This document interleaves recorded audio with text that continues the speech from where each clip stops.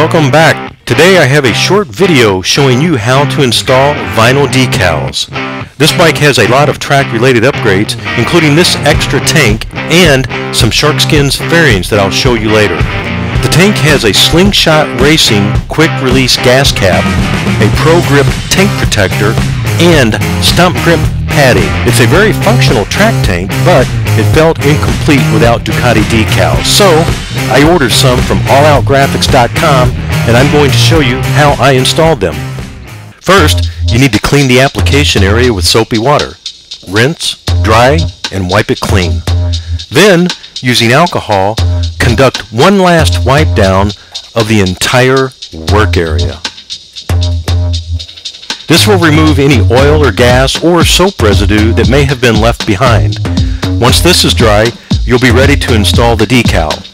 You will need a water-soluble pencil or marker, a squeegee, and I used some painter's tape to help with the installation. I have to give All Out Graphics a shout out. These decals are good quality, good color, and a good match to the factory decals. They have a huge selection as well. You could probably eyeball the placement of these decals, but I wanted a little more precision. So, using some painter's tape, I came up with this method to establish the starting point on the tank. You can see that I basically have a straight line across the top of the tank, connecting the end of the decal on the left side to the beginning of the decal on the right side.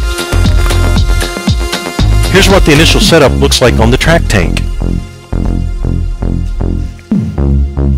You will see in the next couple of frames that on my first attempt, the angle of the decal is a little high. So I measured the gap on this side above the eye in Ducati, which is about 9 millimeters up to the crest on this part of the tank here.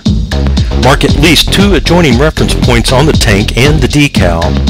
You can see my marks here on the decal and here on the tank. Then peel the backing off of the decal.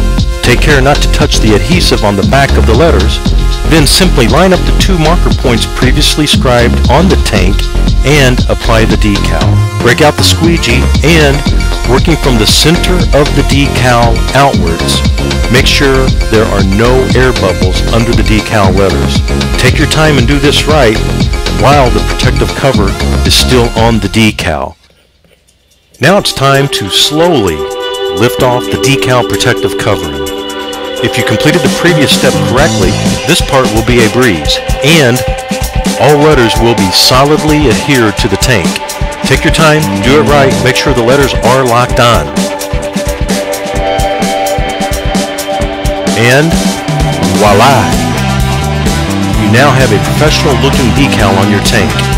This is a fairly simple project, and while I only applied 4 small decals today, these principles apply to other larger decal installations as well. Now don't forget, there is another side waiting for you, and now you can go ahead and finish that.